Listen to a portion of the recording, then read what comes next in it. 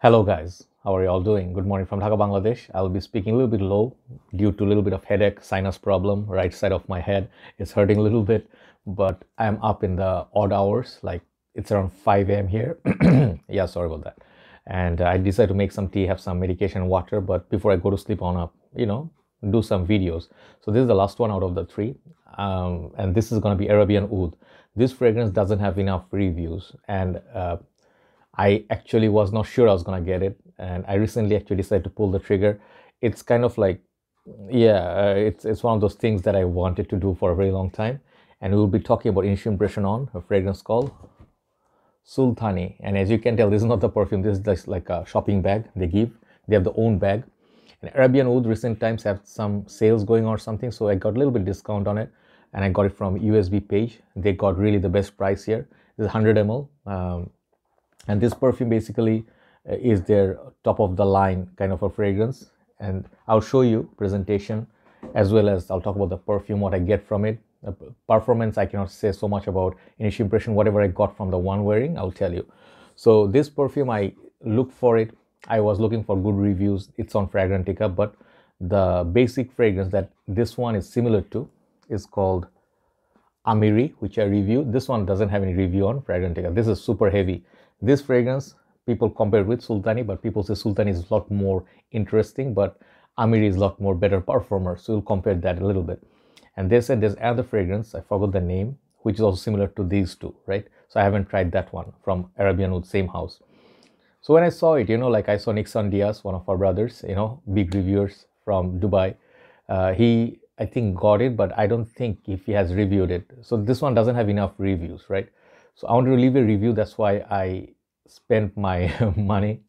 And at this moment, I am not supposed to buy anything, but I still bought it. So yeah, it took a little bit of sacrifice. So here we go.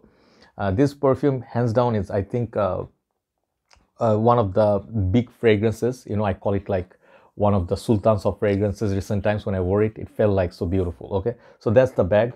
I feel when people say they do overboard, they go overboard with their presentation, I kind of agree. Some of their fragrances cost a lot more due to their heavy packaging. Okay, so this one looks nice, blue, like the bag, pretty nice. It has Arabian Oud website, like inside. This is strictly for this particular perfume. Okay, then you have this.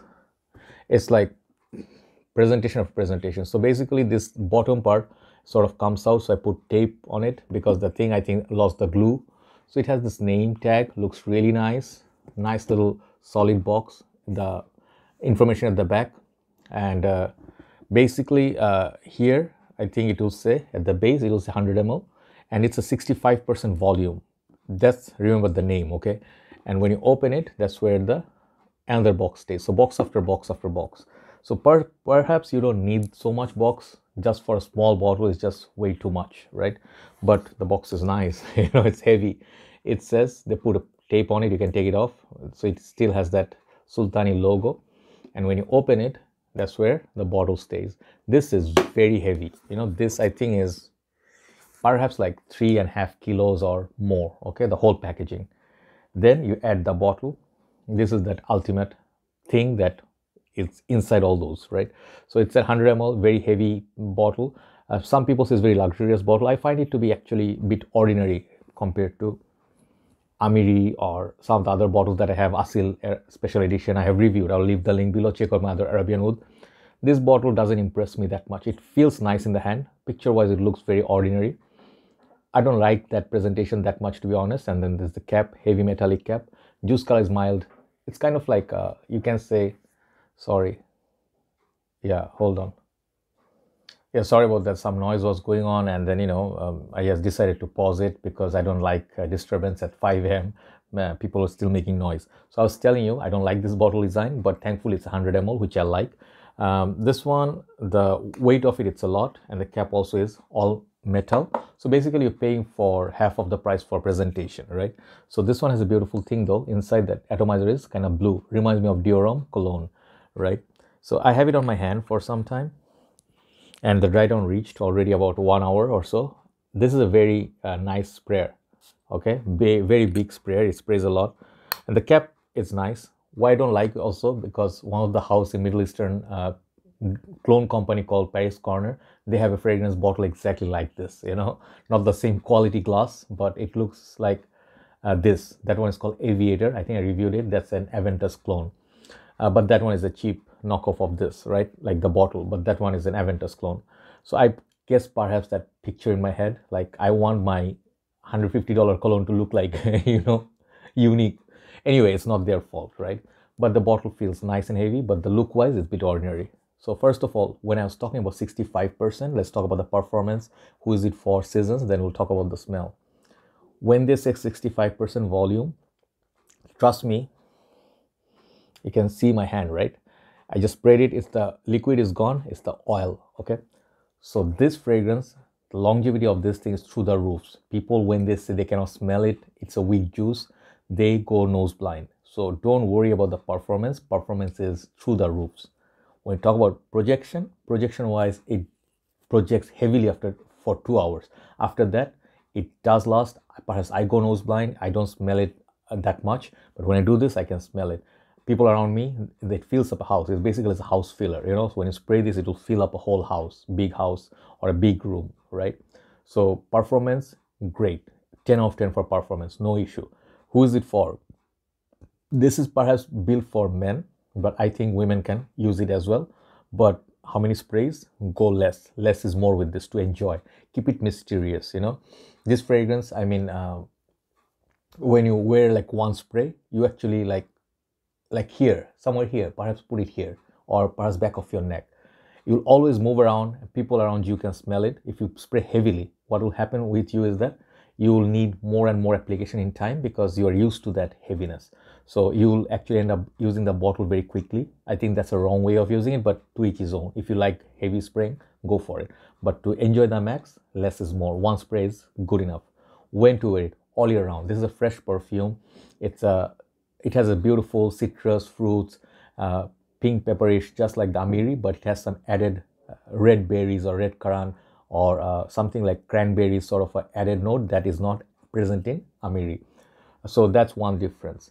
So this fragrance feels very fruity, zesty, summer-like niche style perfumery. It's not for everybody. Some people may say like this one has a Middle Eastern vibe. Of course, it's a Middle Eastern perfume. So this one smells, if you are used to Arabian Oud fragrances, you can blind buy this. If you like Amiri, if you loved Amiri, okay, you can blind buy this, but you don't need both, to be honest, because Amiri, in my humble opinion, this is an ambroxan bomb. This one has ambergris or ambroxan that carries through at the base forever, and it's like the Dior Sauvage of Middle Eastern countries, okay, top of the line. So is this better than this?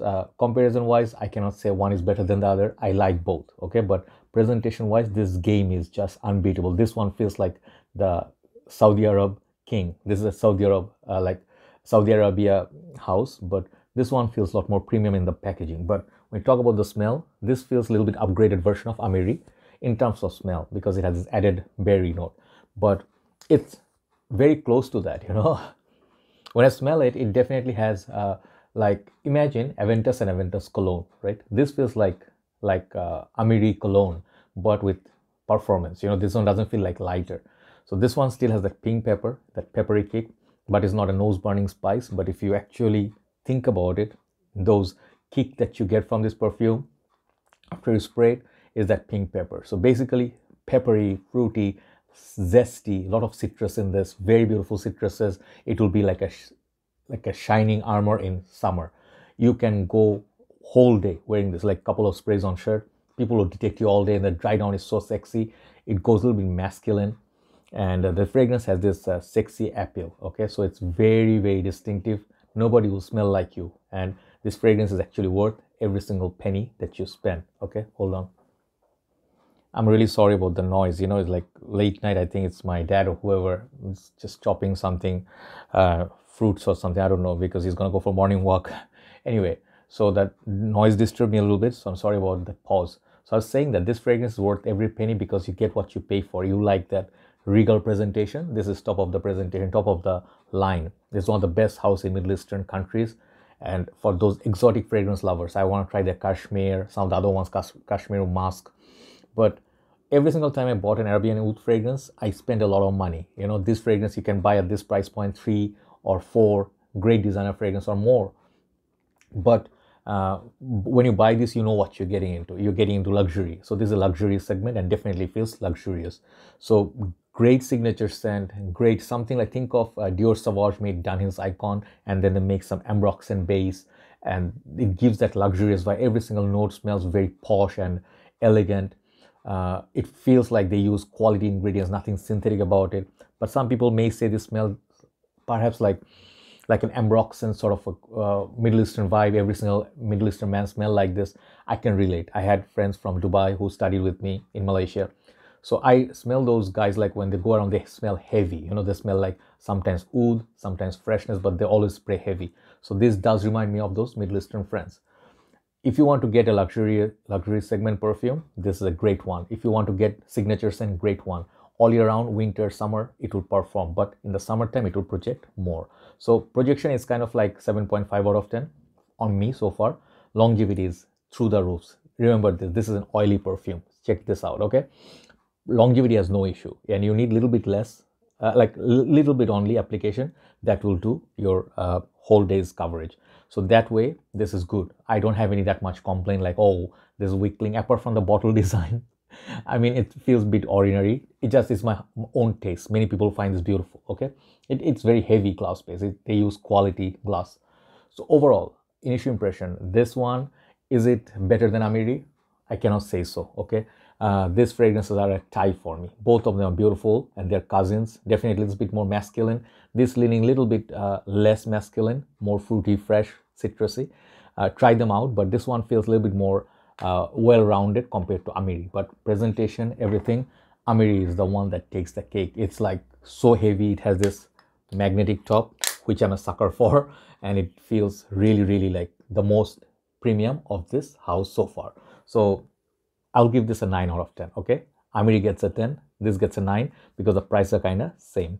But Amiri gets a little bit less juice. I think that's about 75 ml or something, or 80 ml, I forgot. 100 ml, definitely worth trying.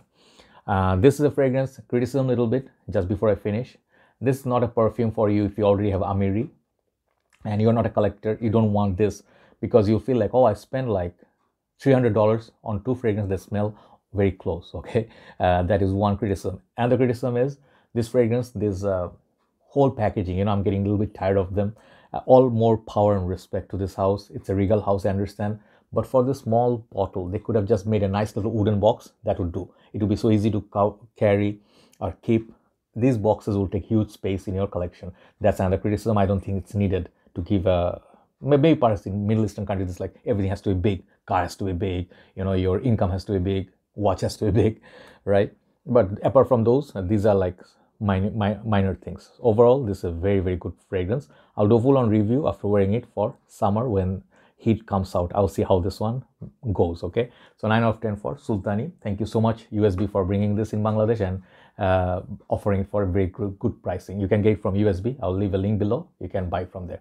Have a nice day. Thanks for watching and thanks for all your support. Please consider subscribing to the channel. I never used to say this, but it feels, you know, like good, you know, when you actually subscribe and then you view my videos on a regular basis. It gives me happiness. That's why I do the videos. Take care, okay? Have a nice day. Bye-bye.